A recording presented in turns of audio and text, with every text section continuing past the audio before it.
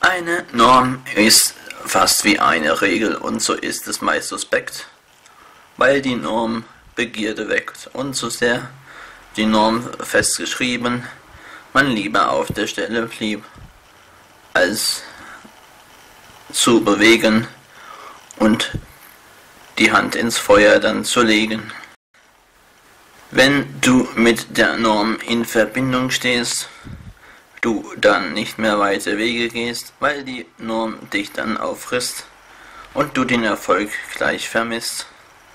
Je mehr die Norm ist am Spüren und Wirken, desto mehr wird sie dich führen und sie führt dich hinters Licht, denn die Norm hat Macht und Gewicht. Die Normen eines Clubs sind auf diese Weise die Löhne und die Preise. Für ein Spiel auf gute Art hat man an der Norm dann nicht gespart. Die Normen im Spiel sind bisweilen ein Kodex oder Ziel und sie wollen sich immer durchsetzen, sobald man sich nicht selber tut verletzen. Eine Norm ist wie ein Grundsatz oder ein... Wenn du mit der Norm in Verbindung stehst, du dann nicht mehr weite Wege gehst, weil die Norm dich dann auffrisst und du den Erfolg gleich vermisst. Je mehr die Norm ist am Spüren und Wirken, desto mehr wird sie dich führen und sie führt dich hinters Licht, denn die Norm hat Macht und Gewicht. Die Normen eines Clubs sind auf diese Weise die Löhne und die Preise. Für ein Spiel auf gute Art hat man an der Norm dann nicht gespart. Die Normen im Spiel sind bisweilen ein Kodex oder Ziel und sie wollen sich immer durchsetzen, sobald man sich nicht selber tut verletzen. Eine Norm ist wie ein Grundsatz oder ein... Eine Norm stellt sich dar und nimmt sich mit und hält sich immer ganz schön fit. Die Norm der besonderen Weise zieht dann ihre Kreise auf dem Papier im Jetzt und Hier. Willst du im Verein erfolgreich sein, dann packe gute Norm mit ein, denn die Norm ist die Form und die ist dann konform. Je mehr du die Norm akzeptierst, desto mehr du gewinnst, weil dein Ego nicht mehr besinnst. Das Ego und die Norm, das ist meist nicht ganz konform. Das Ego widerspinnt der Normen und so versucht es sich selber dann zu formen. Je mehr ein Ego spinnt, desto weniger man gewinnt. Eine Mannschaft setzt sich Normen, um daraus zu formen, den Erfolg in gewisser Weise, und das zieht dann seine Kreise.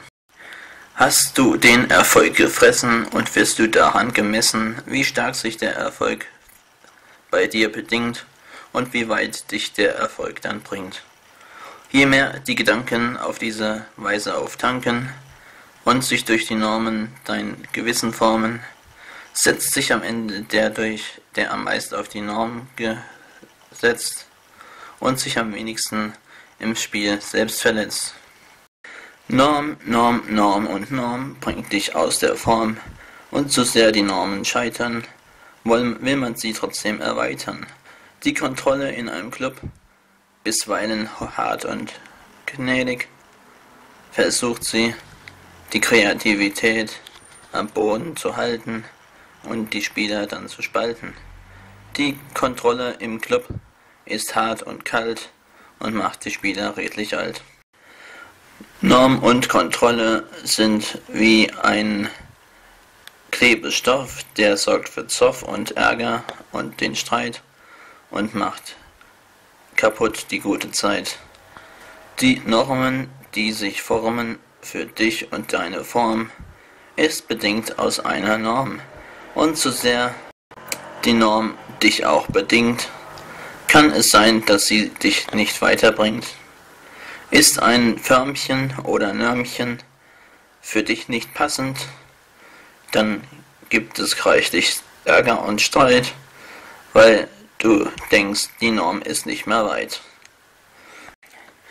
Die Normen sind streng und undurchlässig und deswegen sind sie auch nicht lässig.